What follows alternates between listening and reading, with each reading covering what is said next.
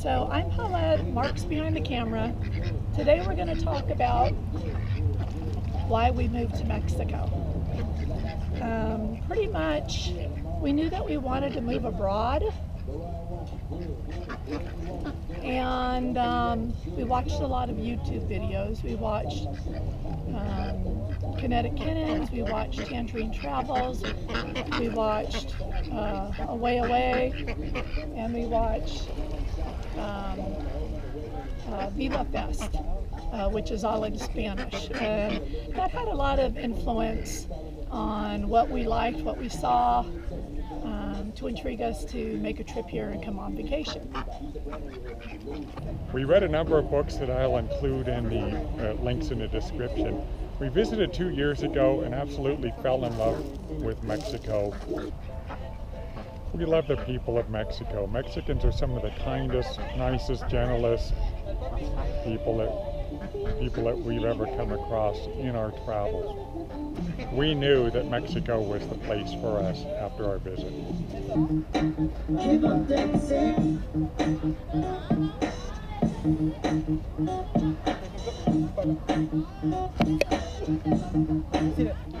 We love the people. Mexicans are some of the kindest, nicest, generous people that we have come across in our travels.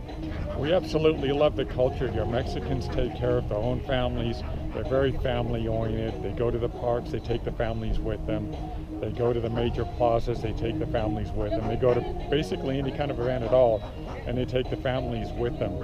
They spend hours in the plazas just talking and watching their kids run around and play in the plazas. It's really quite an amazing sight, and we really appreciate that about this culture. We love the architecture in Mexico. Much of the architecture comes from Spain having conquered Mexico in the 1500s, and that occupation lasted for about 300 years, but a lot of the architecture still remains here, and it's quite fascinating to look at. The thing about Mexicans is they celebrate all of their heritage, the Spanish heritage, the Aztecs, and all of the tribes that came before that. They celebrate it all with parties, holidays, parades, and different kinds of events. They pay homage to historical figures here in Mexico all of the time. It seems like there's a holiday or some celebration of something or someone just about every day of the week. So many believe that Mexico is dangerous. A lot of people think it could be dangerous. Other people hold their own beliefs on what they've heard through the news or media, what have you, or other people. So when we decided to tell our friends and our families that we decided to move to Mexico, a lot of them, of course, said the same thing. Oh, it's dangerous, there's cartels, you won't be safe there, you're going to get kidnapped. A lot of them had never even been to Mexico. They've never experienced the culture, but that was their belief that was instilled in them from whatever.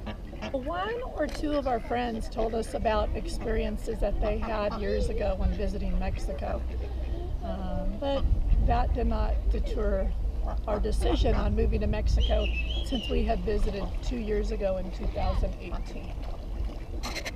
So as months passed, many thought that we were all talk and no action. Some were really, truly happy for us to, make the move to Mexico when we wanted to retire in 2019. However, our biggest fear about Mexico is scorpions. As time grew closer and our countdown started, we put our house on the market in California. We started getting rid of a lot of our stuff, making what seemed like 1,000 trips to the thrift store. Started getting rid of some of the other stuff, giving it to family members and what have you. And it's a much longer process than you would think. Definitely longer. So start like 6 months in advance, at least. Exactly. On clearing this stuff up, for sure. And then the next thing we started to do was we started to work on our temporary visas. And the reason that we did temporary visas is because with permanent visas, you cannot bring your vehicle into Mexico. And that's what we did. We drove into Mexico, so we both went temporary on that.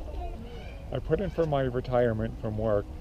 We had our list in order of the things that we were going to put into our Hyundai Elantra.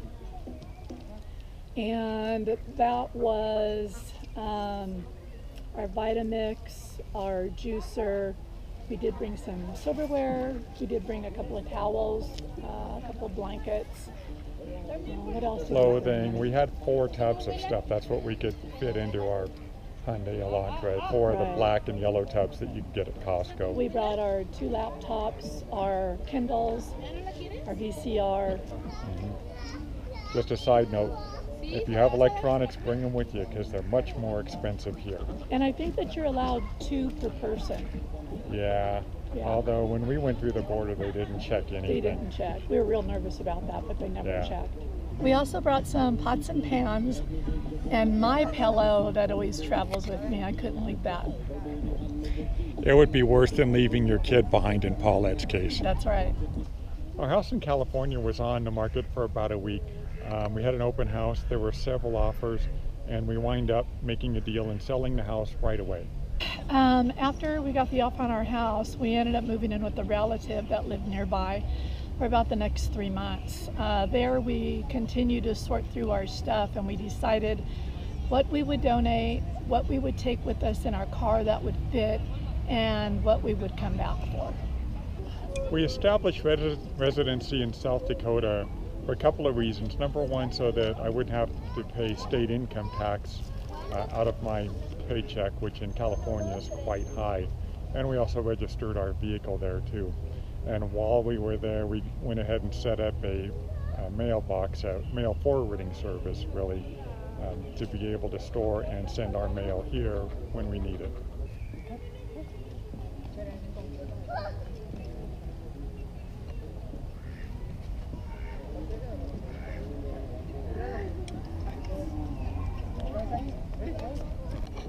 So we ended up moving to Mexico in November of 2019, and shortly after that, about a month after we were settled, we started doing the YouTube videos.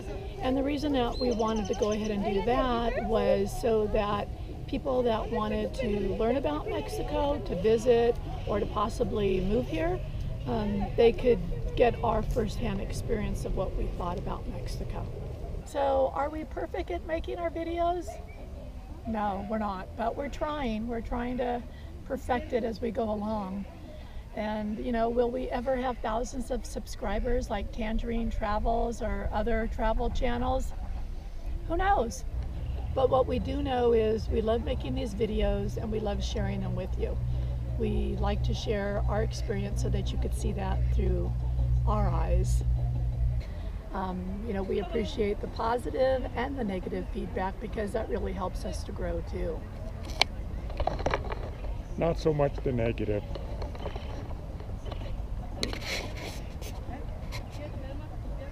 Tips on expectations about moving to Mexico. Don't get frustrated with the language barrier. People make mistakes. Paulette once tried to order all of the coffee in a restaurant. When she said, "Todo el café, por favor," a waitress asked me how my meal was. I once said, "No bueno," when I meant to say, "Muy bueno," and you should have seen a horrified look on her face. I quickly scrambled to come up with "Lo siento" and say "Muy bueno," and then she seemed very relieved after that. And whatever you can't bring with you to Mexico, you can always buy it here. Now what? Soldier boy been it why me lean that why me raw? Superman that then why me cut that RoboCop? Super now why me jocking on them, hate them, man. When I do that, soldier boy, I literally up there. Stay tuned for more travel videos from the two travelers in Mexico.